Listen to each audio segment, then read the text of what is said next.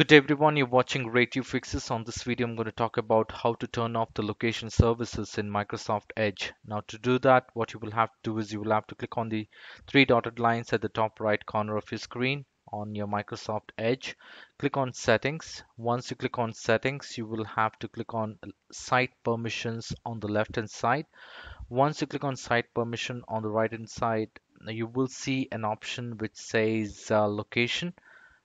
If you click on location, it will take you to the site permission location settings, and here you can toggle between to turn off the location services, and if you want to turn it on, you can toggle to click on this button and it will turn off the site permission.